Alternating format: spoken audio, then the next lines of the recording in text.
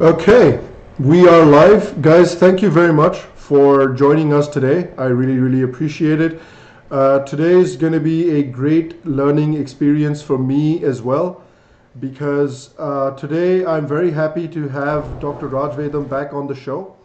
Dr. Rajvedam was here before as well, and I had a very enlightening chat with him, and I'm very happy that he's back here because we're going to be talking about the Aryan invasion theory and the reason why the Aryan invasion theory is still propagated.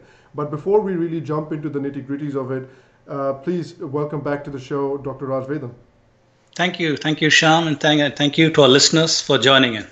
All right, fantastic. So, Dr. Vedam, let's just jump into it because it's very interesting when we see the kind of material that is coming from the proponents of the Aryan invasion theory, because generally speaking, at least in the last few years, when we hear about these people talking about the Aryan invasion theory and saying that, oh no, the Aryan invasion theory is completely real, we usually see them talking about only genetics. Because before they used to talk about linguistics, they used to talk about hydrology, astronomy, archaeology, but now there's just a mountain of evidence that is piling up on all these fronts, disputing the Aryan invasion theory. So people, at least the proponents of the Aryan invasion theory, are more and more hesitant to go down those routes. So now what they're doing is they're solely almost focusing on the genetic route. And so let's maybe start with the background of the genetic argument for the Aryan invasion theory. What is the genetic argument for the Aryan invasion theory, and what's the background of it, and why is there not yet a consensus within the scientific community with this question? Okay, thanks, Sham. So let me recap what you asked. Sure. And perhaps go a little behind also, starting historically about the identity question of Indians. So the Westerners have been interested in trying to understand who are the Indians. Right. And ever since, like I say, William Jones discovered the commonality of Greek, Latin, and Sanskrit, they have tried to address a question. And naturally, because linguistics was the first frontier that they encountered, they started looking at the linguistic evidence. And right. They sooner or later, they found that these languages are related. And once they found the languages are related, they asked, how could this be? And one potential way it could have happened is if they were the so-called Aryan people who were common between the Europeans and the Indians. If that was true, then that will account for, at some point in the past, they shared a common language, and these are the daughter languages of that ancient language.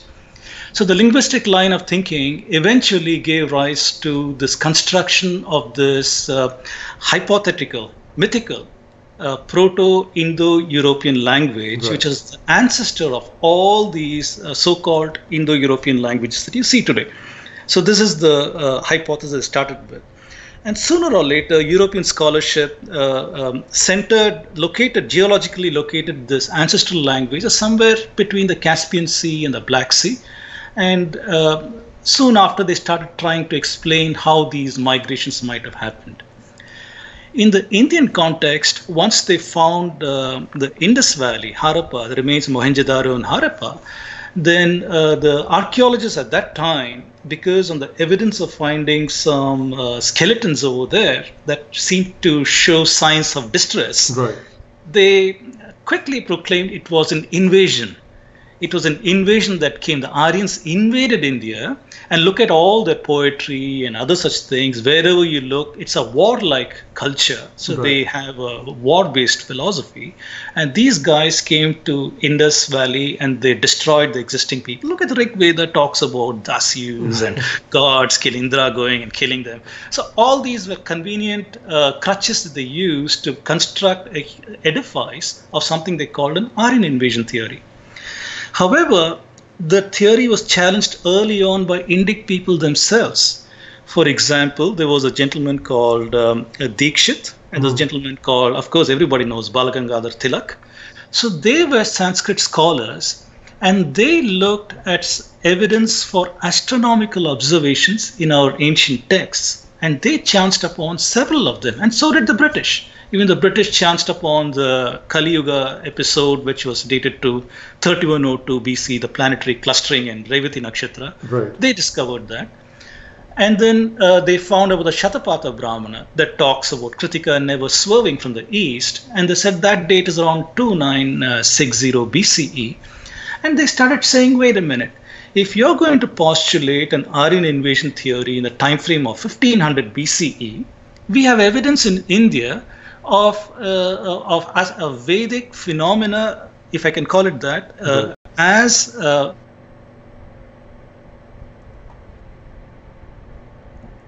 whoops.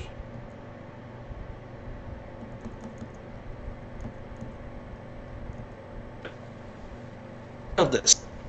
Max Muller was aware of this. Max Muller was one of the ones who was the proponents of this Aryan invasion theory and all this associated rubbish on the strength of his having translated many of the Sanskrit works. He wrote a book in 1862 or so where he addressed the astronomical question. What do we do with that? Given that our models are talking about an invasion in 1400 or 1500 BCE, what do we do with this? He relied on flimsy crutches from somebody called Bentley and a couple of other people who were trying to discredit the Indic astronomy. And he also made use of a data point by a scholar called Colebrook, who must have lived about maybe 80 to 100 years before Max Muller. Colebrook had pointed out a phenomena in the Vedanga Jyotisha, which comes to around 1400 BCE. Max Muller accepted only that. Right. He said, I'm going to accept Colebrook's measurement of 1400 BCE in the Vedanga Jyotisha.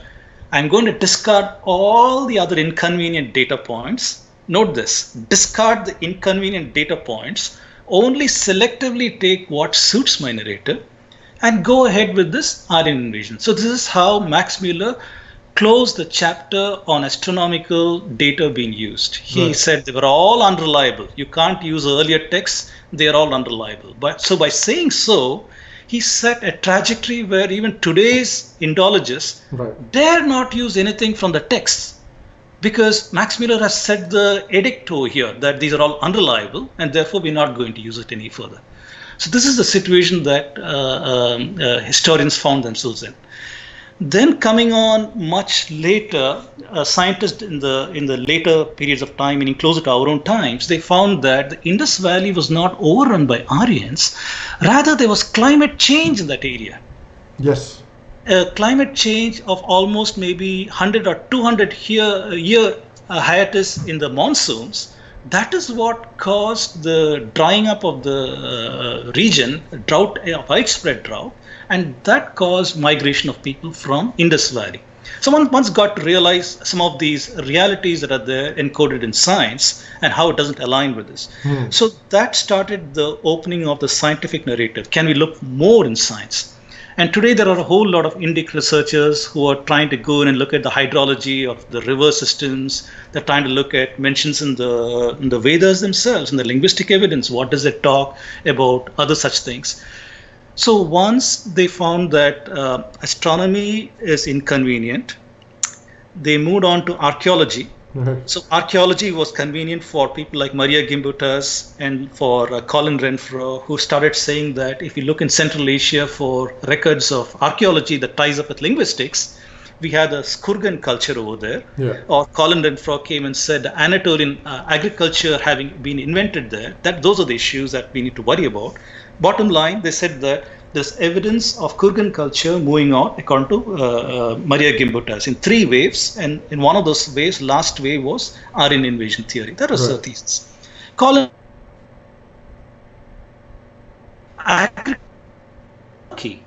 and around 7000 BCE or something like that. And the migration of the people along with agriculture to the rest of the world provided the impetus for language. So this is the dominant thinking moving on as of today. However, the inconvenient data points are that 1, I told about the climate change records that we have found. 2, the hydrological research that is coming about the Saraswati River, about the river channels of Sutlej and other such things. Third thing is archaeology in Birana that is now going to an exceedingly ancient period of time, Fourth is the research being done by the Sahni Institute of Paleosciences, where they're talking about rice paddy cultivation in the Ganga plain. And they're finding evidence that it is a pretty ancient piece of evidence. Wow. Then you come to other inconvenient data points like what is the DNA of the mouse, what is the DNA of the cow, and where is their ancestral DNA. All of those pointing to India, which if you take the paddy research, the mouse, the cow and everything and put them together, join the dots, it says agriculture probably originated in India and went out to the rest of the world. Right. So this is a long prelude to what you asked. So here's where we are today. Confronted with all of this evidence, people don't want to open new battlefronts. So the researchers go to a very narrow specialization. They look at genetics and say, in the context of genetics, I'm going to ignore that these other things exist. I'm going to talk only about genetics and what does it say. And by the way, in the course of this talk, I will show that genetics is not a standalone field. Right. Genetics makes use of field data. Genetics makes use of lab work, genetics makes use of mathematical work, and finally interpretation. These are the four things that are needed in any paper that or claims you see in genetics. So when we talk about models, I will show that they use certain narratives from the history, the so-called historical narratives. They privilege a certain narrative as a model based on which they'll conduct their genetics research. It's a circular argument. And I hope by the end of our talk, it'll be clear what I'm trying to say here. Over to you. No, definitely. And so I think a good idea now would be, now that we've looked at the sort of background of the Aryan invasion theory, the reason it's come about, what are the various arguments that are offered, and the amount of evidence that is building up, the multifaceted evidence that is building up against this argument as well. So now I think it would be, interesting to get a primer on genetics for like a lay listener or a lay observer like myself, and I'm assuming, many people in the audience as well. Sure, yes, outstanding idea. I'm now going to share a slide. So Sham, if you can share my slides. So guys, I have a bit of a visual treat for you guys as well. So in my window, those that are watching will be able to see a slide that Dr. Vedam has prepared as well. So you'll be able to follow exactly what Dr. Vedam is saying by taking a look at the slides. And people who are going to be listening to it on a podcast, we will also, please don't worry, we will also try our best to make sure that you don't feel left out. And we will try and explain to the best of our ability what's present on the slides as well, so you can easily follow along as well. So I'll just grab that and pull that here. Hopefully everybody can see this. And I'm just going to share the screen. So over to you, Dr. Vedam. Okay, Sham, thanks. So I'm now sharing a slide that gives a brief high school level primer on genetics. What is this all about? We need to understand this background to understand how the rest of the advanced research is being done. So all of us have learned about DNA, which is a double helix built up of nucleotide molecules. And they have these base blocks, which we all know by those acronyms A, C, T, and G. And we know that the genes, the so-called genes, are hereditary units that are built of DNA. And there is some controversy even today how many there are in the human body. It's not a settled question. So we can safely say between 20,000 to 21,000 genes is what scientists today speculate are present as hereditary units in the human body. And the chromosomes are the last level in this hierarchy, genes to DNA to genes to chromosomes. Chromosomes are made up of genes. That's one way to look at it.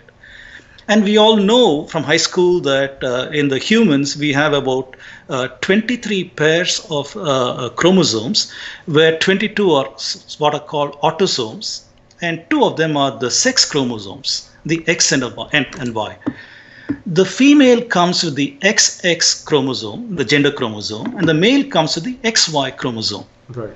So their offspring, if it is a daughter, the daughter always gets one X from the mother and always gets one X from the father. And if it is a son, the son always gets the X from the mother and the Y from the father. So this is the typical inheritance profile of chromosomes. And typically during the stage of meiosis, there is recombination that takes place, and there is some error correction and all those kind of things. But bottom line is, our understanding is we get almost exactly the same genetic copy going back to our earliest ancestors. That said, I think we can wave our hands and say 99.9% of us carry exactly the same DNA content. Right. And all the differences that we see, morphological, the phenotype, and all those kind of things are based on the 0.1% of difference. That is what accounts for all the differences. And why do these differences come? That I try to explain in the next slide, where I'm talking about chromosomal mutations. Now, when chromosomes go through the process of being copied, it is not an exact copy. Sometimes a portion of it can be deleted. Sometimes a portion of it can be duplicated. Sometimes this portion can become inverted in the copy. Sometimes an insertion can happen. This portion can be inserted somewhere else. Sometimes a translocation, it might go to some completely different slide. So scientists have seen a number of mechanisms by means of which some chromosomal mutation can happen and what they call genetic drift. And all of these phenomena ensures that there's going to be some level of difference between some generations. But these are very, very small, nevertheless. However, these differences allow scientists to identify what they call as markers, and that is used for chromosomal research. Now, we'll find that people generally talk about maternal mitochondrial DNA for the most part. And why is that? What is so important about that? It's at least necessary to understand at a very basic level why maternal mitochondrial DNA. And so this is one of the big pieces of, quote unquote evidence that the proponents use for the Aryan invasion theory is the study of maternal mitochondrial DNA. Precisely, along with the Y chromosomal and the genome-wide research, this was the earliest research was done with maternal mitochondrial DNA. So in the primer, it's good to understand what is this what is this all about. So it turns out that the mitochondria is supposed to be an alien cell which is captured by the humans or some other biological entity at some ancient point in the past, and we have inherited it ever since. But it exists independently inside the cells that we carry. Now, it turns out that the mitochondria is the battery of the cell. It is the energy source that gives energy for the cell's functioning. In the sperm, it turns out that the payload of the sperm is in the head, and just behind that is the battery.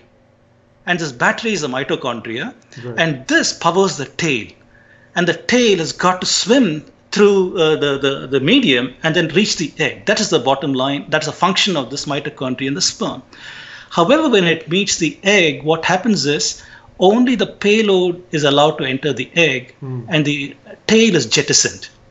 So when the tail is jettisoned, even the male mitochondria is not allowed to enter the ovum, which means the chromosomes in the sperm are allowed to go in for the recombination. However, when the cell divides and we inherit the cells, we only get the maternal mitochondrial DNA, which means the mitochondria that was there in the female egg does not get a counterpart from the male mitochondria to fuse and other such things. Right. Only that will be inherited by future generations. So it provides a nice mechanism to trace back at least the female ancestry to an exceedingly ancient period of time. Wow. That is the bottom line. So that is a very brief background on high school level biology genetics on what is chromosome, genetics, DNA, why maternal mitochondrial DNA. Right. It is interesting, right? And so when they use the study of maternal mitochondrial DNA, what did they find? Excellent question. So before that, Sham, I'd like to give you a brief introduction into how do you even use the DNA for migration studies. True. That's a good starting point to even talk about that. I agree. So like I said, 99% of us share the same DNA. I hope you can see my slide. Yes, I'm going to bring it up now. I'm going to bring it up just in 1 second. Right, here we are. Okay. So it turns out that around 99.9% of us share the same DNA. And like I said, the differences are about 0.1%. We essentially get the same copy of chromosomes in the male and female lineages. However, I talked to you about the small mutations drift that occurs over several generations. And these are inherited by the descendants. In other words, let's assume you have a lineage that goes along like this, then there's some significant drift over here. So all the future here carries perhaps this drift, and this one continues in some other frame somewhere else. Unless there was genetic material exchange between this line and this line, only this line will carry the mutation. Right. So that is the idea. So biomathematicians, what they do today is they assume that these mutations occur at a uniform rate. So this is a mathematical concept that I'm bringing in over here.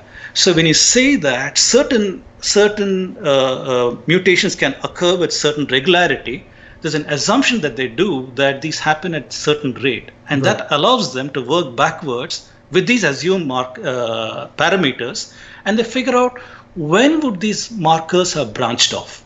So whenever you find a haplogroup that was branching off over here and something else, some other population getting something else, how they get that information is by artifices like this, by assumptions and working backwards and trying to make sense out of all of these things. Okay. So that said, let me quickly show you in my next slide about the genetic markers. So typically, when you take a chap off the road, let us say, and get his saliva swab or blood sample and get his DNA record, it's not going to make much sense. It's not going to make much sense other than the fact that, yeah, he's carrying this marker, this marker, this marker, maybe hundreds of markers. He's carrying that. Sorry, how is that Dr. going to help us? Vedam, could you just explain what a genetic marker is again, just for me? Okay, so a genetic marker is some clustering of some hereditary characteristic, let us say, some genetic clustering that is that can be identified in a population, which might have arisen because of these mutations that I talked about. Right. So that is something that is present in some descendants in a certain lineage, and maybe not present in some other lineage. So the question then will be, how are this lineage and that lineage related, given that this fellow is carrying these markers and that fellow is carrying those markers?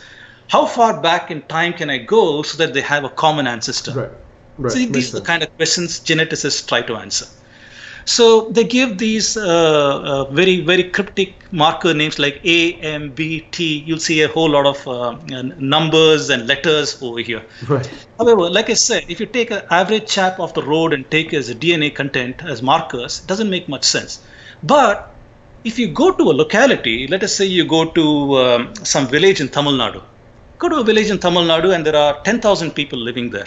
You take 1,000 of them and take the saliva swab, and then you go to the lab and you figure out what are the markers these guys have, and you make a frequency distribution. The frequency distribution will give you a pie chart like this. It will tell you that maybe 33% of the people from this Tamil Nadu village carry this marker, and about 25% of them carry some other marker, then some trace amounts of several other markers. So now, instead of talking about a single individual, you're now talking about a population as a whole. You're saying that in this village in Tamil Nadu, it turns out that 33% of them are carrying this particular marker. Right. So now you have something quantifiable. So this is a way how genetic content of individuals can be aggregated, and you can now start talking about the markers that a population carries statistically. Right. So that gives rise to these pictures that I'm showing over here. For example, the A marker that is present in North and South America in great detail, and in Central Asia, Siberia, and other places, but not in Africa or India. The B marker only in Africa, but not in the rest of the world. The M marker, very important for us, that's present all over India, Asia, Northern Africa, Australia, North and South America. The T marker. So just by looking at these pictures and color-coded maps like this, it starts telling us stories.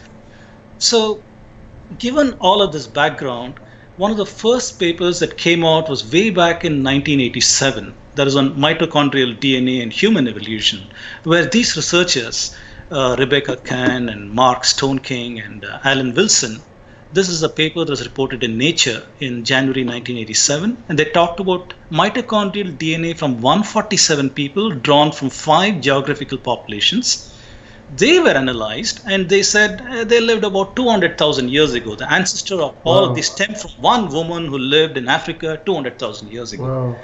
Today, we sit with the luxury of the present times, which is 2019, and say, just 147 samples? Yeah. Why did they do that? Well, it pays to remember that was very expensive those days. Yeah. The computers were not powerful. Plus, it was very, very expensive to get samples and to analyze the DNA content and try to do this kind of research. That's why only few labs could do this kind of work. So this is pioneering work. So once they started this work, soon there was a classic book by Luca Cavalli-Sforza, which is in '94, where he said, the name of this book is The History and Geography of Human Genes.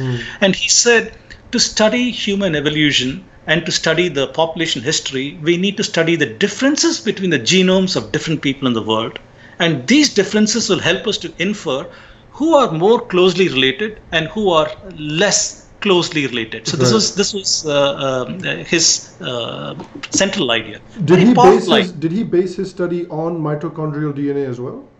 Initially, yes, because that was one of the most stable results that had come out at that early point of time. And you must remember that when you start talking about ancient samples, there was not very good techniques to get genome-wide data and all of those kind of things. They could only try to get narrow specimens of fragments of data.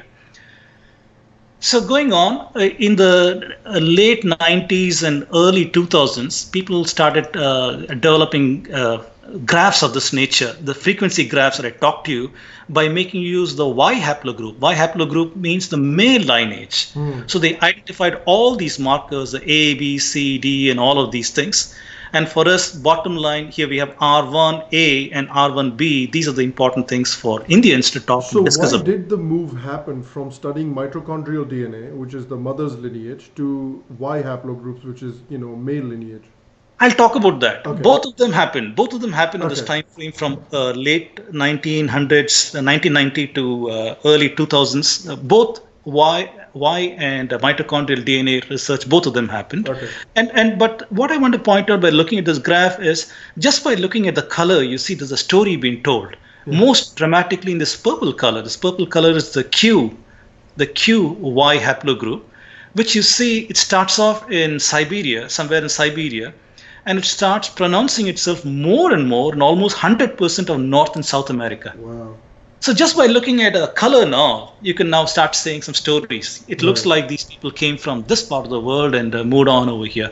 Whereas even the reverse could have been true. I mean, this map, maybe the people who came from here went this way and mixed with the people here. So this is also one of those big battlefronts in genetics and linguistics. Is the source of greatest diversity, is the point of greatest diversity a source or is it a sink? If you look at this as a diversity, is this the source or is it a sink where everybody's coming and mixing here? Interesting. In some cases, you can make some calls, but in some cases, it's not easy to make the call. One size does not fit all. That is the point. So this is the story from the Y haplogroups. Similarly, if you look at the maternal mitochondrial DNA, you have a similar story showing up over here also, where here we are interested in the M marker, present a lot in India and going out to the rest of the world.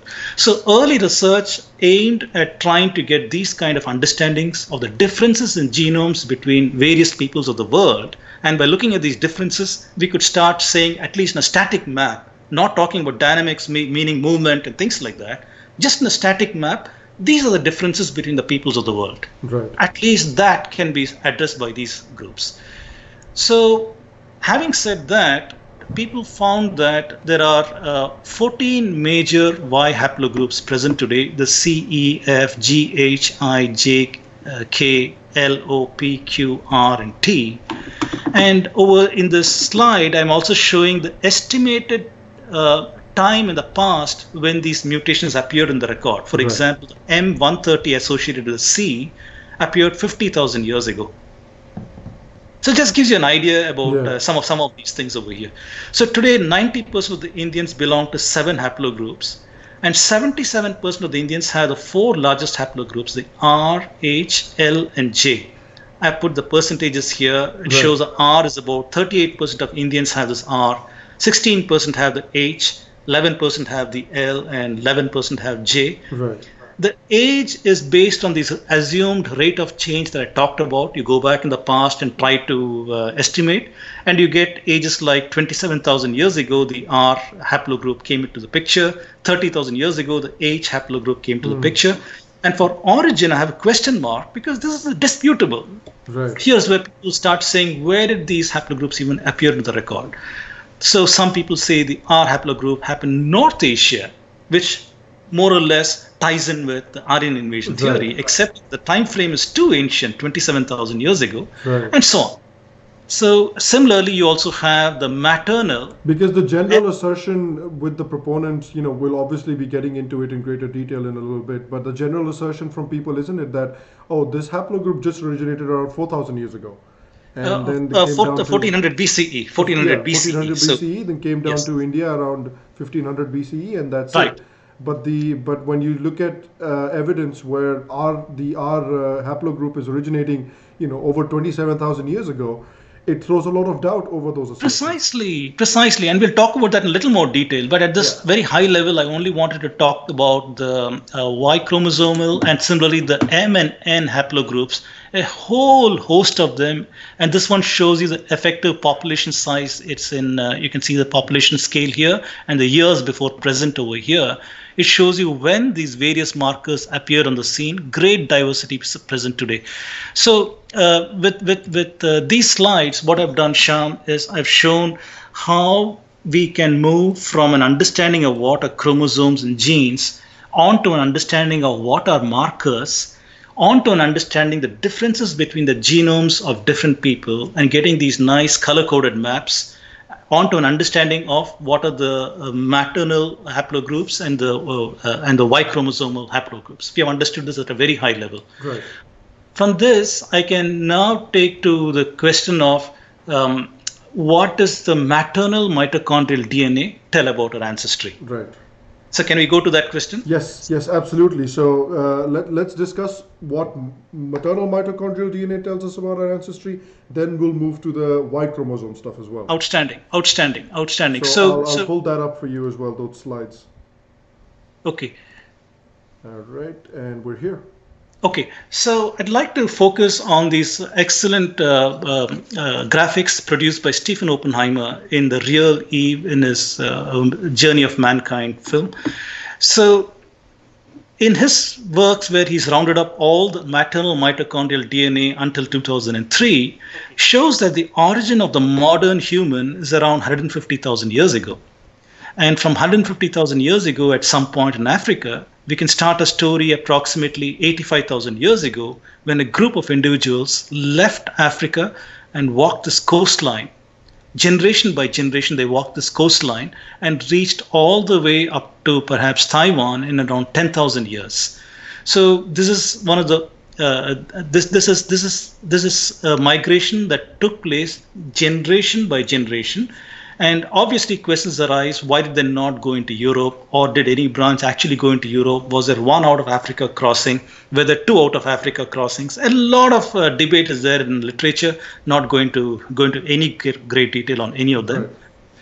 Then what we understand is around 75,000 years ago, there was a super volcano in Sumatra that erupted and caused a 6-year nuclear winter and instant 1,000-year ice age, with a dramatic population crash to less than 10,000 adults. Again, these are all statistical measures from the diversity of genetics. This is how we estimate how many could have been there and so on. So it's estimated that volcanic ash from the eruption covered India and Pakistan by about 5 meters, which is an enormous amount of ash to be covered by. And that caused a nuclear winter. You can see that in northern hemispheres, ice ages had descended, and it caused an extinction, literally, of humans in India. And this picture here shows an excavation in Jwalapuram, where Ravi Korisetter, the archaeologist, he found that in Jwalapuram, you can still find the ash layer today. Below the ash layer, you find artifacts of ancient humans who lived there. Oh, wow. And then you have the ash layer, and above the artifact also, above the ash layer also, you find human artifacts. So the story is perhaps that humans lived before the Mount Toba event, and then the Mount Toba event, and then a repopulation. The Mount Toba event was when? This is about 75,000 years ago. 75,000 years ago. I see. Okay. So this has caused great angst in some people too, who said that modern human only came to India around 50,000 years ago or 40,000 years ago, because they need to tie it up with some of the genetics material that they're seeing. And we'll talk about that a little later. But then the archaeology is telling us something over here. Here's an instance where you can actually validate what this narrative is saying in maternal mitochondrial DNA along with archaeology. And this one seems to be showing this. Right. So around 75 to 65,000 years ago, a repopulation took place from both sides. India was repopulated. And around 65,000 years ago, the ice ages had ended in Europe, which also coincided with the dying out of one more species of human called Neanderthals. And the human Homo sapien was trying to avoid the Neanderthals till that time. But once they became extinct, there was a vacuum in Europe. And that vacuum was filled with humans living this part of the world, which is approximately where today's Sindh and Gujarat is. So is that where the Neanderthal population was primarily based, around the European area? Exactly. It is known today that the Neanderthal domain was up to Iran. Oh, wow. Okay. Northern Europe up till Iran was a domain of the Neanderthals. Which also makes sense when with the theory that people, when they started moving out of Africa, they kept very close to the coasts, and Precisely. They did not try and venture too much inland. Precisely, because they did not want to confront these Neanderthals who are much bigger. And today we know, by looking at the paleontology, the bones and other such things, that these were fierce people who lived a very warlike existence, and perhaps even cannibalism and other such things. So the Homo sapien in that era of time, hunter-gatherer, forager, and those kinds of things, would probably have been rather puny. And he would not have wanted to confront the Neanderthals. So it makes great sense why they'd have head along the coast and avoided confrontation with the Neanderthals. And there are some archaeological artifacts that Stephen Oppenheimer calls out. He says that there are in the shore areas where they know that ancient humans had rested, there are remnants of shellfish. Shellfish, the shells and other such things. If you take it, you know that humans had lived here based on the kind of deposits they left behind, and that can be archaeologically dated to an ancient period of time. Wow. That said, in 65,000 years ago, humans left this part of the world, which is approximately Gujarat and Sindh, and went and became the future Europeans. They crossed the Bosphorus and became the Europeans. And then about 45,000 years ago, maternal mitochondrial DNA tells us that groups of people from approximately this part of the world, from which is around Sumeria and other places, and from approximately Sindh and from eastern part of India, along with Taiwan, they grouped in Siberia, approximately Siberia. And this slide shows around 40,000 years ago, these groups crossed the then land bridge and became the future North and South Americans. So this is a fascinating story of how modern humans peopled the entire world based on maternal mitochondrial DNA. Very, very stable story is being said here. And what is remarkable is when the National Genographic Consortium, when they came to India to collect their samples, somewhere near Madurai, they found the samples from this gentleman, Virumandi Antithevar. He actually carried the M130 marker, which is one of the ancient haplogroup C Y-DNA it defines the first migrants to Australia and Southeast Asia from incredible. 60,000 years ago. So here is a living descendant of one of those first people who crossed into India at an exceedingly ancient period of time. Fascinating. That's incredible. Fascinating.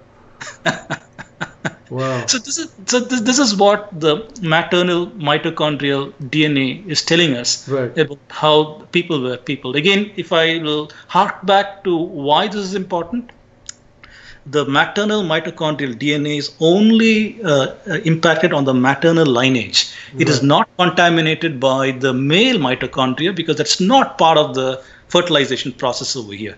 And because of that, and both males and females carry in their cells the maternal mitochondria, which means you can trace it back reliably to a very ancient period of time. And that's telling us a very stable story for an ancient period of time. Right. Yeah, it's incredible. So we're getting this story from the mitochondrial DNA study, of the movement out of Africa, as shown by Stephen Oppenheimer, the movement out of Africa, how human beings traveled, and you get a pretty clear picture of how the Earth was populated Right. with the first migration of people from outside of Africa. So this paints a very clear picture, A, and B, at the same time, it really throws the whole question of, oh, these Aryans, these people originated in Ukraine one day, so many 4,000 years ago, and then just walked down to India and so and so. So throws that entire theory in doubt. And I'm assuming, and correct me if I'm wrong, that I'm assuming that is what led to the study of then, Y chromosomal markers. Is that correct? Precisely. You hit it on the head. So you cannot, let me share my slides over here. We cannot talk about Aryan invasion theory, which is a much more recent thing, about 3,500 years ago, so-called 3,500 years ago, using ancient markers. These markers are too ancient. You want resolution in the time frame of interest. The time frame of interest is around 4,000 to 3,500 years ago. So it turns out that they said, all right, because the maternal mitochondrial DNA does not give us that resolution, can we get some data from the Y chromosome, which is only inherited by the male lineage? Can we talk anything about that?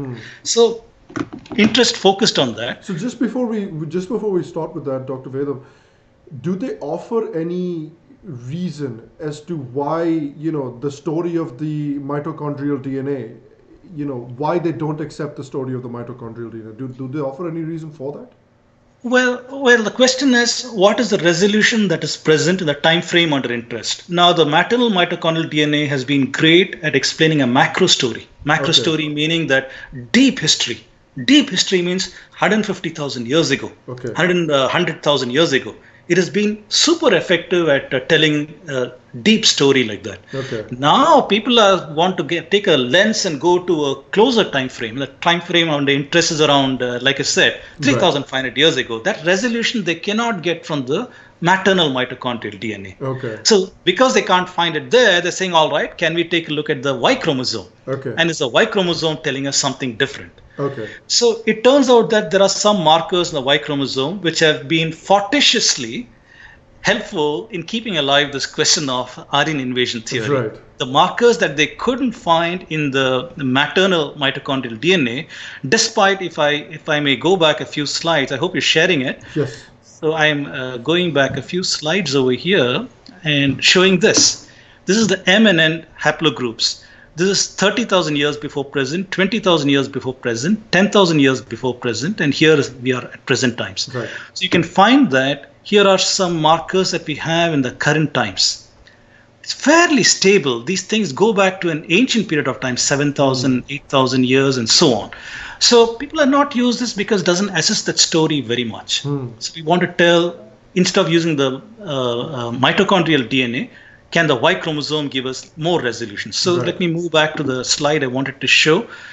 So what is the story of the Y chromosome? So Peter Underhill was one of the first persons, not the first, a person, an important researcher who in 2014 came out and said that having analyzed around 16,000 DNA samples from 126 populations across Europe and Asia, he came to the conclusion that the R1A, if you remember, is the Y chromosome haplogroup that is of interest for us over here. He said that split around 25,000 years ago and entered into the genetic record. If you look at this map that I'm sharing, the R1A is in purple and the R1B is in red. It turns out that this R1A, the purples are present mostly over here and the reds are mostly in Europe, whereas the purples are in Central Asia and India, and more so in northern India and less in southern India. So these are all the stories that people queued in and jumped on to try and explain what's going on. So once again, you cannot use a marker from 25,000 years ago to resolve a story of Aryans who are just around 4,000 years old. So they also looked at these subclades, meaning that even finer clusterings called Z282 and Z93. So these appeared in the genetic record around 6,000 years ago and provided an aha moment for people saying, let's study the Z93. And if we can show that Z93 came in Central Asia and is present in India today, conclusively it talks to us about some Aryan invasion. Right. So this is the summary of several researchers on the origin of R1A. So the R1A, several researchers like Bashu, Kevisild, Cordio, Sengupta and others from 2003 up to 2010 with Thangaraj, they have tried to say, where did R1A originate? Some people say Central Asia. Central Asia would assess the Aryan invasion theory. Some people say Southern Asia, North India, Southern Asia, South Asia, Northwestern India, South Asia, South Asia. So the consensus seems to be, most of the people say even the R1A appears to have originated in India and not in Central Asia. So bottom line is, both the empty DNA and the Y chromosome are indicating an Indic origin, and they fail to validate the linguistic model. I think that is the summary from what these markers are telling us. That's very interesting, because there was a question just here right now from Indian Singh. He was asking, where does the R start from? And we just showed in the slides that you were sharing as well, Dr. Vedam, that there's a wide consensus among the scientific community as well that the R1 is originating more or less in India as well. So even from the mitochondrial aspect, mitochondrial study, you can see that old antiquity of Indian origin. From the study of Y chromosome and the study of the R1A, you can also see there's a wide consensus that the chromosome originated in India. Precisely. So from both sides, they're kind of, you find them kind of cornered with nowhere to go. But for some reason, it still keeps coming. They still keep making the same argument. Right. They still keep coming out and saying, that the Aryan invasion theory is a real thing. These guys marched into India around 1500 BC and immediately, created a fully thriving civilization. Immediately wrote incredible works of art and philosophy. And, these illiterate... and displaced population. Displaced an incredible amount of population and, relegated to the southern part of India. So, we're going to get into some of the, the current stars in the proponents of Aryan invasion theory in a second. But why do you think, despite such overwhelming evidence from both, the maternal side and the paternal side of the data, under what grounds are they still pushing this theory? So I guess philosophically, we can look at, we humans are curious. We want to continue to address problems. None of us will stop and say that these problems are solved, I'm no longer going there. There is merit even for an electrical engineer to study Ohm's law, which is one of the most fundamental laws in electrical engineering. We will not say it's a settled thing. Maybe there are some counterexamples. There is a story to tell over there. So the process of discovery continues. Our inquisitive minds go into studying things. So here we are with several researchers, like I told you, if my slide is being seen right now. I'll pull it up again. The R1A, some researchers said is in Central Asia. Some researchers said is in Southern Asia. So clearly there's a difference of opinion between different researchers. And in the rest of the talk, we'll try to understand why some of these differences might have arisen and show you that there's a methodology issue over here. Right. There's a tendency in the press and in people who are not very familiar with the scientific process to conflate every single data point as if this is the final word. That is a very fallacious view of how science proceeds. Right. It is an implicit understanding of, pushing scientists to the role of demigods. Right. Demigods, that these are from Harvard or these are from MIT and places like this. So what they say is indisputable the gospel, basically. Yes, I would hesitate to use that metaphor, but anyway, I would say that there is a tendency to privilege some of these scientists that whatever they're saying is the ultimate word in common people because they don't understand it. So Shabda Pramana, right? So they go and say, this scientist who knows much more than me has said this, therefore I'm saying that is true. Right. However, scientists who understand the issues don't make claims like that. We sit back and understand all the issues that have gone into any kind of research. At the field work level, there are issues. At the lab level work, there are issues. At the mathematical analysis level, there are issues. At the level of interpreting the results, there are issues. And we need to understand and examine them, deconstruct these methodologies. Only then you'll have a clear understanding of, can I take this claim for what is being said, Right. or is there more to this? It's a long answer to what you said, why people are continuing to work on these things. Right. This is the reason, because no one person has got the final word, and we know it. So tomorrow there'll be new scientists again trying to address some of these old questions. There's, there's questions that always come up every time this topic comes up as well, and they say, well, if there's the origination, if these things originated in India, then why is there such a big genetic difference between North Indians and South Indians? Is there even such a difference between North Indians and South Indians? And there's another assertion that is often made by some of the proponents of the Aryan invasion theory. They say that R1A, and this is being asked by John Reese in the chat right now as well, and some other people have also asked that there is an assertion that only upper castes in India have the R1A. So is that true? Are both of those assertions true? So these assertions are ridiculous, because you have to now deconstruct what do you mean by caste? Right. And is caste such a rigid endogamous unit? I'm sorry, the camera might have moved. All right. Is this framed well now? Yes. Okay, so there could, when you claim that certain things are endogamous to a very ancient period of time, where they have differentiated into certain characteristics, you are essentially claiming that there is a Brahmin gene, and you're essentially claiming there is a Kshatriya gene. I haven't seen evidence of any such thing. And if people were to come out with those papers, we'd like to deconstruct what methodology they use. Right. In fact, in the later part of our talk, I hope the reader who asked this question, the viewer, will understand some of the methodology issues that go into making these assertions. Right. So no, I do not believe there are caste-based genes. There is no such. In fact, every research seems to show that Indians today are a heterogeneous mix of a lot of genetic markers, and to figure out these things are difficult. Now, the issue of physical appearance, a question about skin color, for example. Most people talk about North Indians and South Indians look dark over here, light over there. That means two races. Even this whole issue of race has got to be deconstructed. Race is an emotive word that scientifically is meaningless. Right. It's utterly meaningless. If I make a claim that 99.99% of us carry exactly the same genetic content, Right. what rubbish is race at the genetic level? At the end of the day, you're essentially talking about how human beings have adapted to various climatic conditions. Precisely. If it turns out that, at least today, the genetic scientists are telling us that there is an allele called SLC24A5, if I'm not mistaken. That is the one that is responsible for controlling the 15th chromosome of the human body.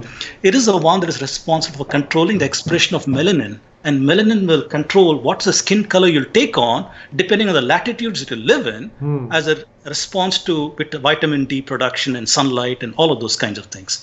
That particular mutation appeared in the record approximately 28 to 30,000 years ago. If you go by the maternal mitochondrial DNA research, that means it was right at the point when migrations are happening from India into Europe.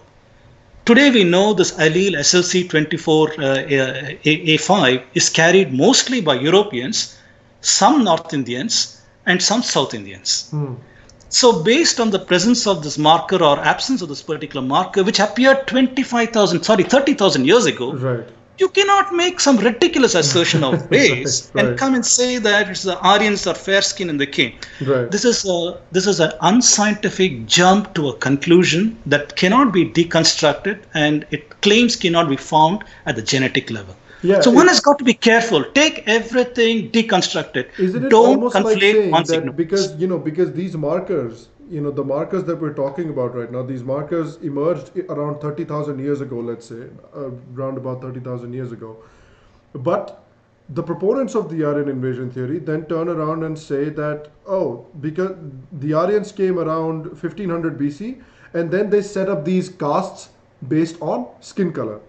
right? So, and then you're saying, okay, in these fair-skinned people, you find these markers. So, you're basically assuming that these people who came into India, quote unquote, came into India around 1500 BC. They already had this idea about what their genetic markers were, and then they set up these castes based on what their genetic markers were. I mean, that's a pretty major assumption to make, which is not backed by any kind of evidence whatsoever. True enough.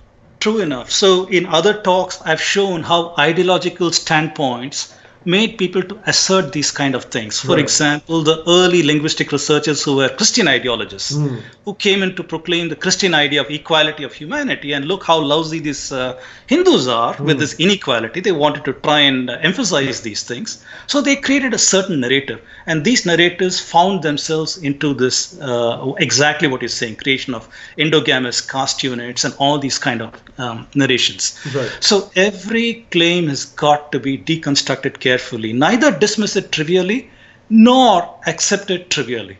One has got to go deep into the issues and see what the issues are. Right. So there are some people who are asking questions in the chat about Tony Joseph. So I'll tell you what. Let's move on to some of the the star proponents of the Aryan invasion theory currently. One of them is Tony Joseph, based in India.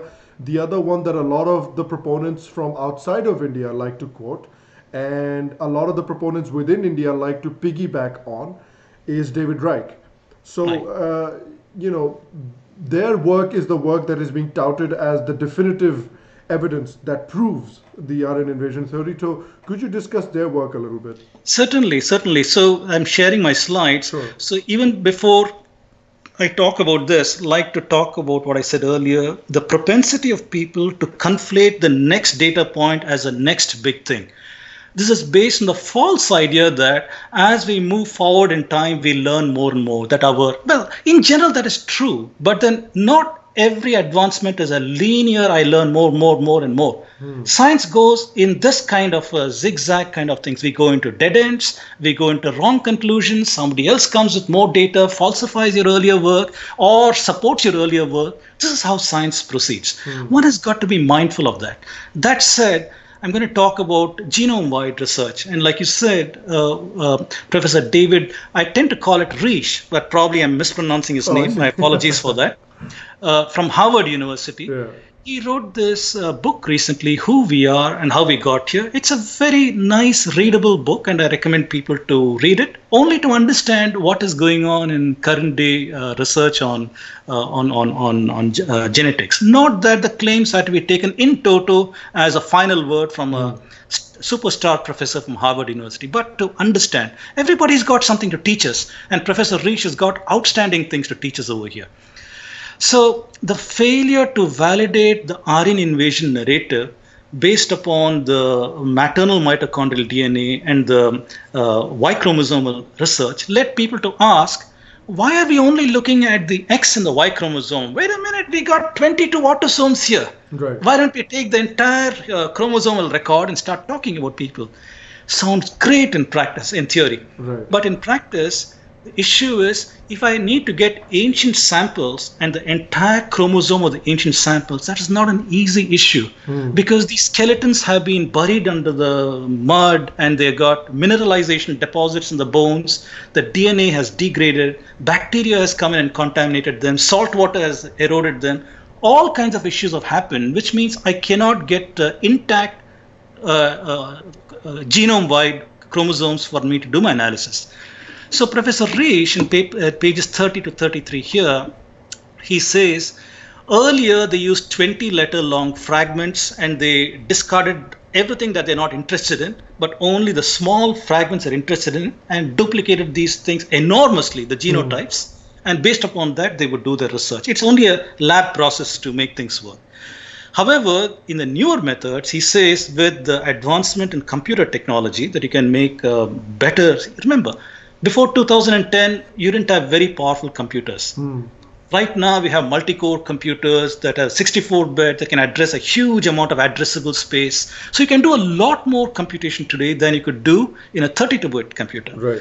So today, they take brute force, larger samples, but he has got to deal with contamination and data. So what he says is, in order to construct a genome-wide sample, they get a small fragment here, another fragment here, another fragment here from the ancient sample, for example, Harappa, if you will.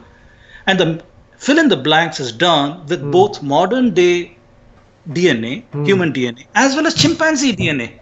Remember, we share 98% of the chromosomes with chimpanzees. So you could actually fill in the blanks with chimpanzee DNA, and that's what they do. Right. And it describes that in page 30 to 33. And this is what they call the genome-wide data. Having said that, at a high level, pages 129 to 135, David Reich says that Europeans are more closely related to the Indians and less to the Chinese. He also found the Chinese are more closely related to Indians than to Europeans. So based on this, we might, at least a naive person, might come in here and say, in my model, I'm going to take Indians as the common link between the Europeans and the Chinese and base my mathematical curve fitting and whatever else to such a. However, David Reich did not do that. He did not do that because he wanted to validate the Aryan invasion theory. Interesting. Which talked about a hypothesized proto-Indo-European speaker who lived in Central Asia and came at a certain point of time into India and who was a common ancestor between Indians and Europeans. So he put a layer of abstraction. How does he reconcile the mitochondrial study, the Y chromosome study, that all that shows, the antiquity of the DNA within India, and how does he like shoehorn this hypothesized proto-Indo-European speaker at 4000 BC? Well, the issue is that he's blazing a new path, a novel path in genome-wide research. Others had not done genome-wide research. Others had done X and Y. And he's saying, let's put that aside for now. Let's take a look at the genome-wide data. Does that tell us something? So it is acceptable in that kind of a thinking to say, all right, we'll keep that aside. We'll bring it in later on to the argument. Keep it aside for now. We'll go with what you're saying. You got 22 autosomes. What is your research telling us? But my issue is the model validity. If this is what he found in his data, why would he accept a model which is clearly disputable? Disputable that he put a layer of abstraction to the hypothesized Proto-Indo-European speakers between the Indians and the Europeans. So this is what he did. And sorry, one more question really quickly, Dr. Vedam. What was his reason for putting in that layer, the hypothesized pi speakers? What was his reason for that? This is one of my, not just mine, a whole lot of other researchers, Indic researchers, also the criticism that they levy against this work. It is a circular logic. It is a circular logic where there is something that I want to prove, and the entity that I want to prove I'm going to use as an assumption. Right. You see what I'm saying? Right. It's like saying, Sham, I want to prove that you're a human being. Right. So let me assume that you're a human. Yeah. So you get to the conclusion first, and then you modify or you mold the data to fit that conclusion. Precisely. It's in a sense it's meaningless. In mathematics, we have this danger all the time that what is an assumption and what is a fact that you're using in your work? What is it that your hypothesis? What are you trying to prove? All these things are important. So the claims are important, the model is important, the methodology is important, and here the model validity is what we're calling out. So that is one issue. So let me not spend too much time on this slide. I'll go to the next slide. So this in a picture shows you the current claims by the genome-wide research. If you can see my slide, it shows that this is the Yamnaya people around in Central Asia. So the claim is around 7000 BCE from Anatolia. Anatolia is Turkey. Remember Colin Renfrew's hypothesis about agriculture and spread of agriculture. So the theory is that these people came and they displaced the European populations, and Europe became white as a consequence of these people going there and replacing the black-skinned people who lived there, who were the real native Europeans, if you will. So this happened around 7000 BCE in this time frame. Around that same period of time, this group postulates that Iranian pastoralists, farmers, they moved into India and became the so-called ancestral South Indians in this time frame, around 7000 BC. What's interesting about this argument is that Not even the South Indians, not even the so-called Dravidians are native to India, apparently. Yes, everybody's an immigrant according to this current claims. These are the claims that have been made. And then after 3000 BCE, you see the appearance, this movement of these people into China and other such places, and from Central Asia coming into India around 1500 BCE. Right. This is the so-called ancestral North Indian. So this is how he's tied up the past research and the current research into a narrative based on what he calls a genome-wide research. Now, remember, this is a claim. This is a claim by a superstar professor. Right. We have two options. One is Shabda Pramana. I don't know better. I will accept what this professor says. This is the final, this is the truth. I'm going to write off a book on this one. I'll write an entire book and say who we are, how we got here, all those kind of things. Right. And Tony Joseph and whoever else wants to write books. Right. I'm not criticizing this man. I mean, he doesn't know better. He'll defer to a Nobel Prize winner or an expert. In this case, does Tony Joseph essentially have the same argument as well as David Reich? Once again? Does Tony Joseph have essentially the same argument as David Reich? I believe so. I believe so. At least my reading of his articles, popular articles in various magazines, leads me to believe that his claims are based on the understanding of David Reich's claims. One of the things he says, I believe, also is that there's a bunch of questions here about Tony Joseph. One of them is Tony Joseph misconstrues caste system and calls our ancestors that the Varna system is basically based according to geography. That's one of the claims of Tony Joseph, that the Varna system is essentially based around geography, and the North Indian, the white North Indians, if you can call them that, they decided the Varna system and then they imposed it on the Southern Indians.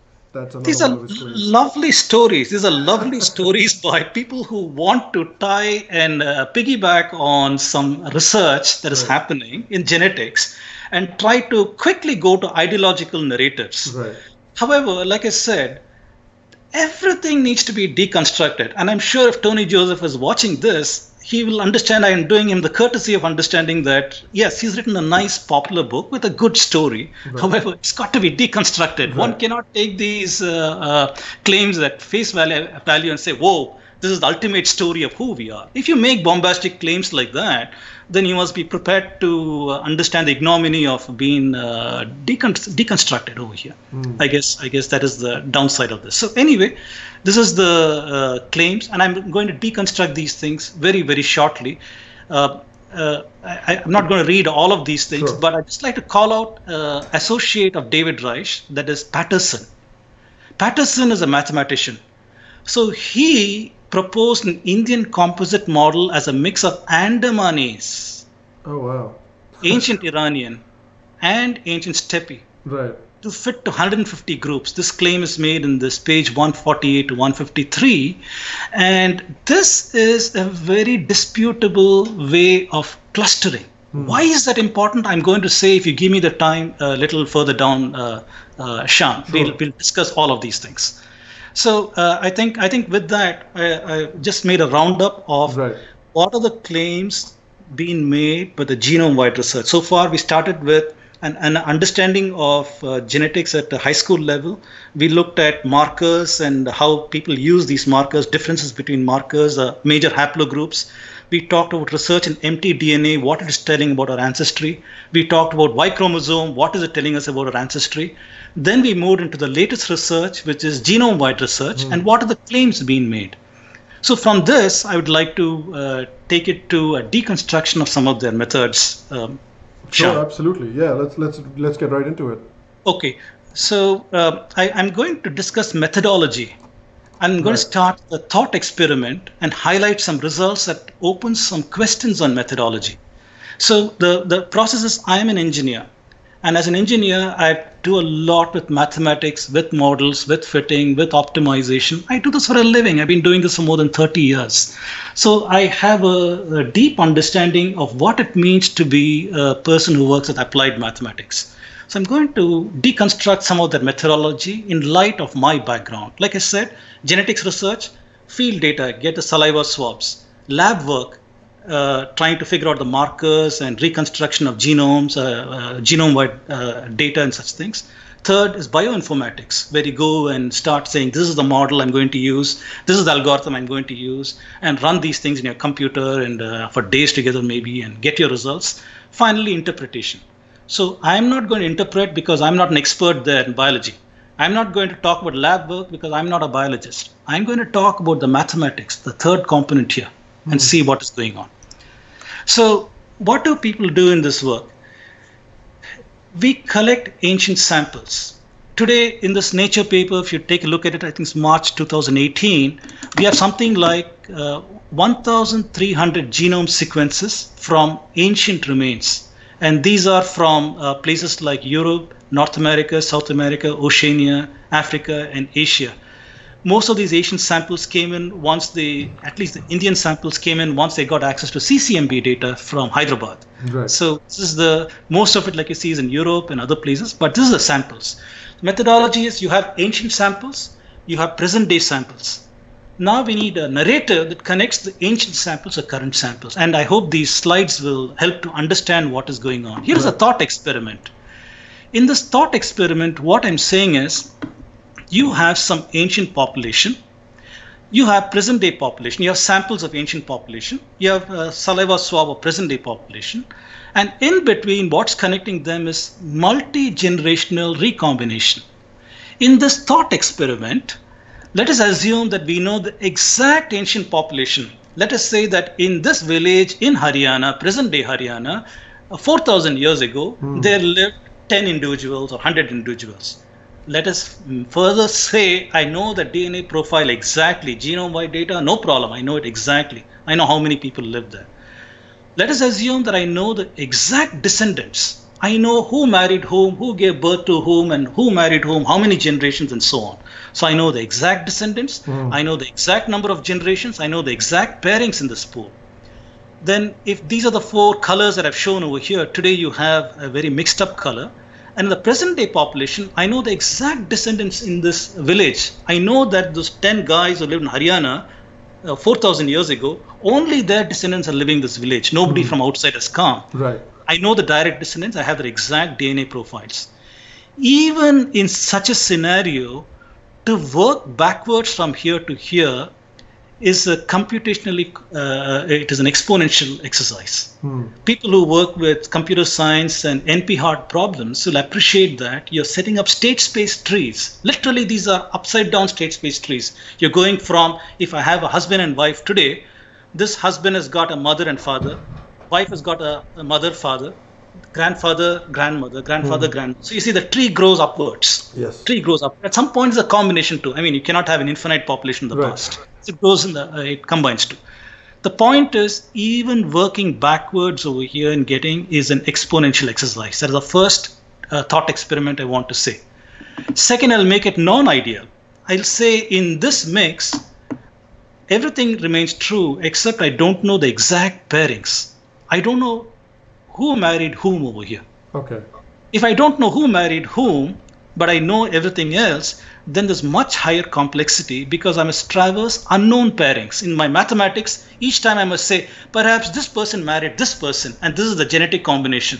Perhaps this person married this person, this is a genetic combination. So it's a complicated exercise in a non-ideal. Now let me take it one step further and talk about the real non-ideal. I don't know the exact ancient population. I don't have their DNA profile. I don't know their numbers. In the recombination, how many generations, I don't even know the number of generations. I don't know the exact descendants. I don't have the pairings in the pool. I have no idea whether this present day population is only their descendants. A whole lot of others could have come into the pool. I don't have their exact DNA profiles. All kinds of issues are there. How do you map this? This is the issue facing bioinformatics people today. So what they do is they assume statistical models. They assume some parameters. They do curve fitting. And having done all of these things, they attempt to map what do I have here with what I have here with all these unknowns that I'm dealing with. In order to do this, what do you need? You need a model. You need a model. You need to have, even if you're going to loosen up the number of generations over here, you need to have at least what is the upper bound and lower bound of the number of generations I'm going to allow. You need to know that. In your algorithm, to initialize your algorithm, you need to understand how do I initialize this, what are the parameters. In order to make up for the fact that you don't know these pairings, you're now going to talk about assumed rate of change of certain mutation markers. So there are parameters assumed coming in, and you need to do the curve fitting. So all this done, I'm not going to explain this, but my slide shows you have something called an admixture problem. You're attempting to relate the people in an ancient population, current population. It's an optimization problem.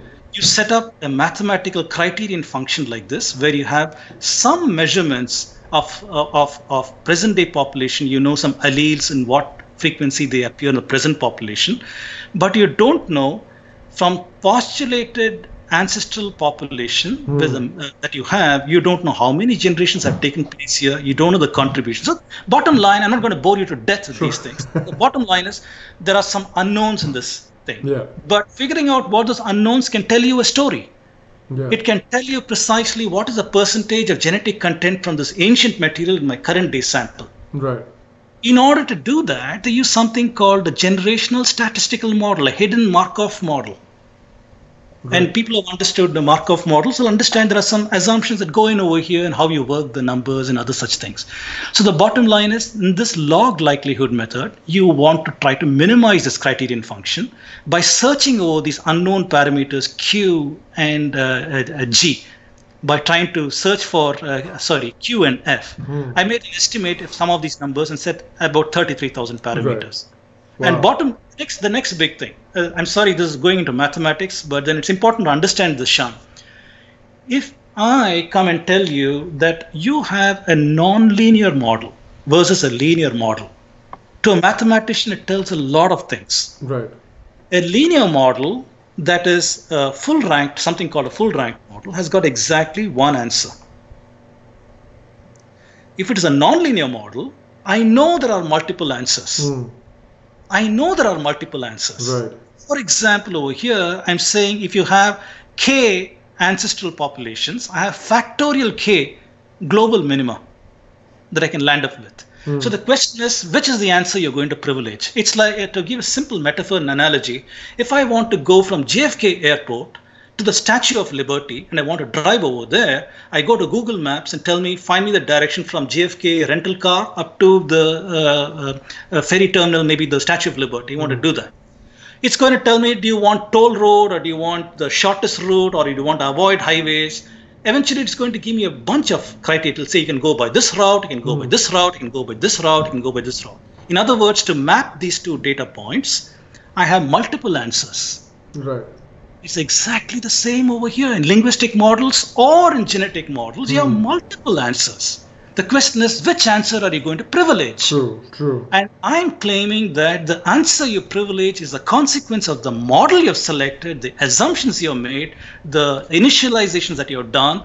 All of these things is going to converge to an answer. So that said, what is going to happen in papers, I'll show you one demonstration of that later, that one person can take some ancient samples and present day populations, let's call it distribution A, and you can get 100 generations are there for the most common recent ancestor between the present day samples and the ancient samples. Some other person can come and take the same ancient samples and a different distribution of the present population and say, no, 150 generations. How do you account for this? That's true. If genetics is such a precise science, I'm not debunking genetics over here. I'm talking about the methodology, the meta methodology. In addition to lab work, in addition to other things, you're using mathematics here. And mathematics, there are several mathematics you can use. I'm not debunking, but critiquing some of these things over here. One of the questions that I continue to get, and I wanted to just quickly run that through you, if that's okay, because I was wondering about that too, is people are asking that genome analysis from upper caste is showing the presence of R1A, but the same genome study does not find R1A in SC/STs. Is that a real thing, or how do we explain that phenomenon? So people who make such claims are essentially saying the R1A is now an indicator of caste. Yes, that's what. Are making a claim that's an indicator of caste. That has got to be studied in greater detail. That has got that claim that people who make these things. What I'm saying here will show you the fallacy of that kind of conclusion. The fact that you select a certain model, the fact that you select a certain population size in your data, The fact that you include certain populations in your distributions A and distributions B, the fact that you assume a different number of generations between the ancient samples to present samples will give you a boatload of different results. Right. This is just the admixture problem. There's one more problem called PCA. So regarding the claim that it is only present in upper caste and not in SC, STs and so on and so forth, the question is, you're privileged R1A. What other markers are present that are common between the two? We're not talked about that. That's very interesting. That's a very interesting We're not talking point. about that. Yeah. We're only privileged R1A because it's a convenient crutch for some of the researchers here to talk about, to try and add strength to the so-called Aryan invasion theory. Right. That is what is going on. So there are questions. I'm not dismissing that question offhand. I'm only saying you need to deconstruct, go deep into understanding these things. You will not get answers because published papers have got a vested interest to push a certain kind of a narrative. Either so basically, the question is that we're only focused on R1A and we're not looking at other linkages that exist between the so-called upper caste and the SC, STs, the other genetic linkages that are present. Precisely. Right, so the presence of one difference is what is being conflated over here. I don't even know if that claim is true. I don't know if you take 100 so-called SC/ST people, you're not going to find any trace of the R1A marker. And if you do find that, what it means, when such a recombination might have happened in their lineage, I don't know these things. So people who make these claims need to understand the statistical nature of some of these things and how you cannot conflate it to something like this. Right. So that said, Sham, very quickly, the methodology. There are two methods. I talked now about the admixture problem, where you have a model-based estimation and you have statistical model unknown parameters. You search the space of parameters to fit these things. And there are some programs today, Structure, Frappy, Admixture, that do these things. On the other hand, there's an algorithm-based estimation based on the data that you have, and they use multivariate analysis using clustering and principal component analysis. And they use things like eigenstrat. I'll talk about both of these things. Right. Both these things inherit these problems. So what are the assumptions? Is the model appropriate? Is the problem scaled well? Is there a convergence issue, initialization, then deeper algorithmic issues like Hessian, quasi-Newton? Is there a global optimality? How many solutions? And my central point is, just because convergence was obtained, it does not confer correctness. I could have gone from JFK to Statue of Liberty by any of these routes. It does not privilege anything more than my own preference for avoiding tolls. Let's say I don't have the money to pay the tolls to go through Manhattan or whatever. I don't know if you had to go through that, but bottom line is I don't have the money to pay the toll. So it is convenient for me to avoid tolls. Only in that sense, it's a convenient narrative. So just because you got convergence, it does not confer correctness. That is the mantra to take away from some of these things. And I don't know if there is time to talk about some of the models or admixture. You have several models. Let me just give a very high-level idea. We said that David Reich put a level of abstraction between Indians, Europeans, and Chinese by saying there's a proto-Indo-European speaker in between them. That is a model. And here are some samples of models that people have used for admixture. The continuous gene flow. This means there is population 1, population 2, and they give some percentage of their genetics to make a hybrid. Then going into future generations, only population 2 is allowed to mix with the hybrid, and you make a continuous gene flow of this nature. You might have graduate admixture. Things like population 1, population 2 make a hybrid with some percentage of the genetics, and both contribute to the hybrid mix in the future generations, and you have a very mixed hybrid over here. In the hybrid isolation model, population 1, population 2 make the hybrid, but they don't give their genetics directly later on. It's only the hybrid in future generations. Right. 3 models. An example of this, for example, can be North America. North America, where you had the black African population and the white European population over here. They mix and make a hybrid, but because of the power dynamics, maybe in the past at least, only the whites could mix with the hybrid. The blacks were not allowed, the fertility was controlled. So that could be one model of continuous gene flow. I'm not saying it's appropriate for that. I'm giving an example. Sure. Question is, in India, what was the model used? Right. Was a model one of, let's say, a boatload of Central Asians came into India over here, population 1, and then they created a hybrid with the existing population and continued on. Is that the model, or is there some other model that they came to an empty land and did that? Many questions. That is the bottom line. What is the model they've used for admixture, and how do they get that? Right. Here I wanted to show one more thing, Sham. This shows a dramatic impact of sampling on the results. This is from a paper in Hereditary Genetics 2015, where the highlight that I want to make here is this man said, if I'm going to take your genetic sample to make my study, I require you to be living in your grandfather's location. Right. If you're living in the same place as your grandfather, there's some semblance of genetic stability, as opposed to a migrant from some village in Tamil Nadu going to New Delhi and starting a new life over there. If you live in the same place, genetic stability. By using such kind of studies, he tried to analyze the Z93 branch, and he found that the most common recent ancestor is 15,000 years ago, plus minus 2,900 years for this sample. Wow. Which is in sharp contrast to what David Reich is saying, that 3,500 years is the most recent common ancestor between Indians and Central Asians. So two results, two dramatically different results, conclusions. How is that possible? It's because of the impact of sampling. What is the data that you admitted? And the methodology too, right? Exactly. So it fits in with what I've just been trying to explain in my things over here as assumptions. What is the model you used? What is the data you use? What is the convergence? All these things have got a bearing. Now, that said, I'd like to talk about a rebuttal from Dr. Premendra Priyadarshi and Dr. Murli Vadivelu. So they analyzed one of the recent papers too that talked about the so-called migrants from Central Asia. And they used figure 3 of this paper, and they said, all right, you're claiming that such a percentage of genes are present from Central Asia and the Northern Indian population. So let us work some numbers. Let us try to see how many Central Asians must have come into India to overwhelm the existing population genetically to see the numbers you're claiming today. The picture is like this. Supposing I take a pure white Scandinavian, white European from Scandinavia and put him in a village in Tamil Nadu, let us say 100 years ago. And then now 100 years later, I look at the descendants and try to see what trace of that European's material can I find in the present day populations in the village. This situation is akin to that. You're trying to see what is the population that must have come for you to have a genetic presence today. So Dr. Premendra Priyadarshi and Murli Vadivelu came and said, 4 times the population of that region in northern India must have come in from Central Asia to overwhelm genetically to have the claimed numbers, percentage numbers that you're saying.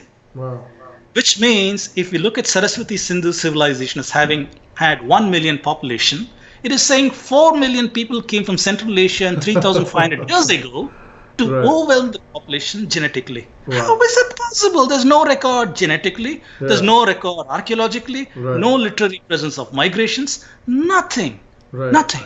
So it's like a privilege. 4 million people migrated from one part of the world to another part of the world. There's a great level of remembrance of it. Like even if you're talking about like the way, it's such a major part of Irish history, the Irish migration from Ireland to America after the potato famine. It's such a huge part of Ireland's history that every single Irish American alive today remembers the event when their ancestors left Ireland in massive numbers and migrated to the United States. But for some reason, these 4 million plus people who came down to India from, Ukraine or something, have no memory of it. Neither the people in India nor the people in Central Asia have got anything in their literary or oral records that would suggest such a large-scale migration of people. That is the bottom line. And these numbers are very questionable. It's a mathematical exercise, a nice mathematical exercise with no bearing to reality. Finally, just want to talk about this PCA. PCA is the other side of analysis that people do. Basically, what they do is they go to several regions. Let's say from Central Asia, you select about 10 regions between that to India, and you have some markers that you're interested in, genetic markers, and you find how many people in region 1 have this marker. You plonk it down in your matrix. How many in region 2 have this marker? How many in region 3 have this marker? Maybe region 4, region 5 don't have that marker. Region 6 has that marker. Similarly, for other markers, you populate a matrix of this kind. And if you were to go to your mathematical software and ask to do something called a singular value decomposition of this matrix, it's going to give you something called principal components or the singular values. So the methodology that people are using, like David Reich and others, is they take the two largest principal components, put it on the X and Y axis, the P1 and the P2, and they try to map these data point numbers and try to show you this region 2, region 5, region 1. It shows you which are the maximum contributors to this principal component analysis. In other words, it's trying to say out of all the data that you have, which is more relevant to my analysis. And it gives you this nice gradation over here, which he calls a gradient. And this gradient, because the region-wise, the geography also here, mind you, and that geography now tells a story of migration. This is what they do. However, I now want to call attention to Patterson and Reich's work on including the Andamanese. The Andamanese were included in the PCA analysis to artificially create a genetic distance, sufficient polarity, if you will, so that these numbers will be spread out to assess that narrative of ancestral South Indian being different from ancestral North Indian. This is what they did. Andamanese separated out 60,000 years ago. They kill anybody who goes there. They don't mix with mainland Indians. There is no genetic content between Andamanese and Indians. Zero. They've been isolated. Why would you include them in today's profile of Indians to tell a story of ancestral South Indians? So here is a case where you're working the numbers. You're working the numbers so that it tells you the story that you want to say. It again goes back to my same narrative that everything depends on what is the assumption that you have, what is the model that you've selected, what and what is the methodology, appropriateness of that, whether you're doing admixture or whether you're doing PCA. Every paper that you take, you can deconstruct it and ask these relevant questions. Now, the question is everybody in this game ideological, or what is going on? This last slide that I have will give an idea, Sham. This is a paper that came in 2015 in Language. It was an attempt to fuse linguistics and genetics, and I'm calling out the circular nature of the logic over here from Berkeley. So what did they do? They took a dictionary of 200 words, and they have some what they called ancestry constraints from based on clade constraints, the black bars, and time constraints, red bars. What are these bars? These are the linguistic model. This one over here is Hittites, approximately, I think, 1800 BCE. And they put Vedic Sanskrit just little less than that, because that's a narrative, right? Hittite Sanskrit came from Syria into India. That is a linguistic narrative. So they put Sanskrit over here. This is also a constraint. Then they put the other things, these red constraints that you see are the various time constraints they have. Appearing Latin is over here, out of the linguistic model. These black bars are the constraints on the genetic markers. Genetic markers give them these constraints. So now they try to go about a mathematical exercise of trying to say, can I fit this model and try to see, is there a mapping between linguistics and genetics? Guess what? It's a mathematical exercise. It is going to do that because those are the constraints you set up. You set up a constraint to converge to a model like this, and then you say, aha, I have now found that I have a validation of linguistics and genetics model, beautifully agreeing. Problem is, your assumptions, the thing that you want to prove, became part of what your analysis included. It's a circular logic. And a lot of things like David Reich's work, he's trying to prove the Aryan invasion or the Aryan migration. So he assumes a certain number of generations. He assumes a certain population mix. Andamanese, ancestral North Indian, South Indian. It is relevant because you need to get your data to fit and converge. The mantra, I'll close with that in my presentation, is that just because you got convergence in your mathematical model does not confer any correctness. So your claims have to be tempered down. Your claims have to be tempered down sufficiently, saying that if I did this analysis with these assumptions and constraints, this is the convergence and this is the narrative I have. If I do sensitivity analysis, if I take this data out, the Andamanis, for example. Right. If I take that out, guess what? My numbers will not align. I will not get convergence to this anymore. Yeah. If you assume a different number of generations, you'll get a different kind of convergence. Yeah. So I'll end over there, Sham, saying that the results that we have today from David Reich's group, other groups, and narratives from Tony Joseph and others had to be deconstructed carefully by the discerning reader. The person who's ideologically wants to grab some data points, yeah, sure, go do that and be happy. Yeah. But if you want to be discerning, you need to deconstruct these things. Yeah. Deconstruct it at the mathematical level, at the laboratory level, at the narrative level, at the history level, archaeology level, hydrology level, astronomy level, and say, wait a minute, we have a big problem here. Exactly, right. And that's the question here. You know, you can even make the point that, okay, at some point, certain people came into India and there was this mixture of people from northern India and the Scythians and the Greeks and the Iranians.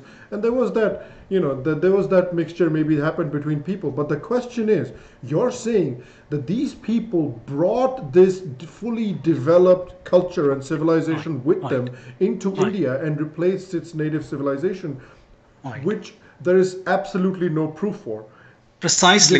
So those are strong claims. Right. Those are very strong claims. In fact, there is no way, you know, there is absolutely no proof that the Vedic culture of India is not native to India. Precisely. You know, people may have come and gone, but the culture originated in India, and not only did it originate in India, but in fact people then left India and took that culture and that language and, you know, those linguistics with them to settle other parts of the world. I mean, that's where the linguistic direction is, not the other way around. Precise. So anybody who wants to make a claim that they have the final word on Aryan invasion theory and other such things has got to be intellectually honest to admit these other data points on astronomy, archaeology, hydrology, literary, linguistic, and everything. If you don't do that, if you brush it aside as inconvenient data points, if you brush it aside as not reliable, you're not done the diligence. Yep. You're not done the diligence. You're not an honest broker anymore. You're ideological or a shallow researcher. You're coming in with a shallow narrator. That's the bottom line. And if I may just show a couple of more slides, Sham. Sure. If you can share my screen. I'd like to call out some critiques that are coming in present times. New York Times in January of this year brought out an expose on a very detailed one, if you will, that impacts the research being done at Harvard. And it provocatively asks a question, is ancient DNA research revealing new truths or falling into old traps? It says geneticists have been using old bones to make sweeping claims about the distant past. But the revisions to the human story are making some of the scholars of prehistory uneasy. And that's an understatement. Right. This expose says serious challenges to the soundness were laid out during Nature's peer review process. And in a highly unusual move, the paper was accepted over steadfast opposition from 2 of the 3 original peer reviewers on its anonymous panel. Confidential documents made available to me reveal deep concerns in the paper's methods and its conclusions. I am a peer reviewer for engineering journals, and I know that when an editor asks me to review, he's also asked 2 or 3 others. He's not relying only on my word. And I deconstruct the paper to the best of my knowledge to understand what the issues are. The editor looks at what others are saying, and he makes a conclusion on what has to be done. Is the paper accepted? Should the paper come with revisions, or should we reject the paper? He's got an option to do those things. So what happened is, they said that the objective reviewers were overturned. Bottom line is that they were overturned on the basis of a lot of data. I'm not going to read all of these things. Sure. They went ahead with David Reich's efforts. In other words, the question of the peer review process in Nature, trying to privilege pedigree over the issues raised by the reviewers. The pedigree in this case, Harvard University. So it's very possible. Editors are human. They come in and say that, all right, I sent the review out to these 2 universities which are lower in ranking than Harvard. So am I going to take their word over Harvard? Again, the Shabda Pramana business. privileged Harvard University professor, and that's what has happened over here.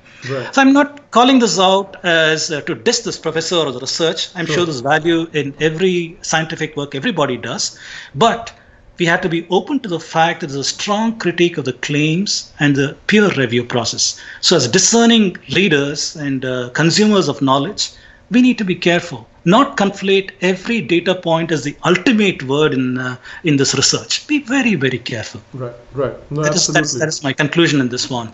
Absolutely. I think you've laid out a pretty great case as to why there needs to be so much more nuance and so much more care when we're analyzing data like that. And again, the problem is that, what happens is we keep playing the game in the court or in the playground of the proponents, because the proponent says, okay, we're not playing the linguistics game anymore, so we say, okay, forget linguistics, let's go on to the next one. They say, we're not playing the archaeological game anymore because the archaeological game does not work in our favor. So even the Indians say, okay, forget about archaeology, or at least some of them say. So then, because we're so focused on genetics, and I know we just did an hour-and-a-half podcast on genetics, but still, I think it's still important to understand that the methodology is important in genetics, how we're studying genetics, all the samples, all of those things are important, but at the same time it's also very important to look at this problem from a very holistic perspective. It's very important to keep the linguistic evidence, to keep the archaeological evidence, to keep the hydrological evidence, to keep the astronomical evidence, all of that evidence in conjunction with the linguistic evidence, with the genetic evidence, excuse me, that is what starts to paint what the real picture is. Because if we're looking at only one facet of the picture, we're not looking at the entire picture. To get the entire picture, we need to look at different parts of the picture and then, build that puzzle. Right now, genetics is only one piece of the puzzle. When we look at all the other aspects, that is what starts to create that puzzle, right? Precisely. And if there's one thing that I'd like readers and viewers to take away from here, it is to question methodology. Whether it's astronomy, whether it is genetics, whether it is linguistics, whether anything it's got to do with, they use some analytical methods or the other. And you have to pay the diligence. You got to go and see what is the data you've admitted, what is the weakness and assumptions of the methodology that you're using. At every point, if you focus attention, you'll understand that claims cannot be so wide, encompassing, and so on. Right. They have to be very narrow. You have to make narrow claims based upon the narrow scope of validity of your methodology. That is the message I hope that readers and viewers will take away. And not be carried away by bombastic claims that the final word on Aryan invasion theory has been done and this is the story and a deep story. Those are super arrogant to come with ideologies like that without even considering even a bit of all of the material that goes against those narratives. Yeah, absolutely. And again, I just want to reiterate that to people that are watching, I understand that it's okay that you might not, one hour-and-a-half long podcast might not completely convince you one way or the other. But what I would, and I think what Dr. Vedam would also recommend, is that try to look at the broader picture. I'm not, claiming to be a person that knows this issue inside out. I absolutely don't. That's why I, bring on people like Dr. Vedam and talk about this issue on the show. But what I think is the best thing to be able to do, and the best way to do service to this question, is look at all the pieces of the puzzle. Don't get entangled in one piece of the puzzle and then again forget the entire picture. I think it's important to look at the archaeological, linguistic, hydrological, astronomical, all the evidence that is available for this phenomenon that people call the Aryan invasion theory, and see how it stacks up to all of the evidence that is available to us. Does it because so far there is no evidence to suggest that India's civilization did not originate in India. So I think that's a good place for us to conclude today's chat as well. And I really want to thank again Dr. Vedam for coming on the show and for enlightening us and definitely enlightening me. Thank you very much. And if I may just add one last word, I'd request the viewers to see some of the videos that I have on YouTube. Search for my name, Raj Vedam, and see some of the more recent ones. The older ones are somewhat a little outdated. see the more newer ones, where I'm covering some of the data points Sham just talked about in terms of archaeology, in terms of astronomy, in terms of knowledge transfers. And there's a lot of compilation of data over there that might help you in your own search towards finding the truth. Absolutely. Thank you very much. Absolutely. Please go check out Dr. Raj Vedam's videos on YouTube. They're available on YouTube. They're available on his Facebook page. I will add his Facebook page in the link to the description of this video, so you can go on his Facebook page and check out the videos and keep up to date with Dr. Vedam's future events as well, so you can follow him there. Again, Dr. Vedam, thank you very much for doing the show today. I really appreciate it. And, thank you. Thank you very much. Yeah, absolutely. And guys, if you enjoyed today's episode, please make sure to subscribe. I will see you guys again for the next one. And until then, stay happy, stay healthy, and I'll see you soon. Namaste. Namaste.